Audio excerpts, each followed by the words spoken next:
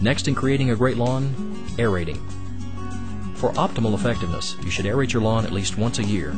Spring between March and May, and fall between August and November are the best times to aerate cool season grasses such as fescue, ryegrass, and Kentucky bluegrass.